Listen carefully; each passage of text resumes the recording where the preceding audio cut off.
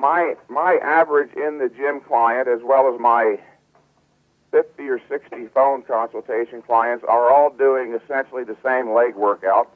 They start out with a set of leg extensions to failure, 6 to 10 reps, and then immediately, with no rest, proceed to either a leg press or squat in superset fashion, 6 to 10 reps to failure.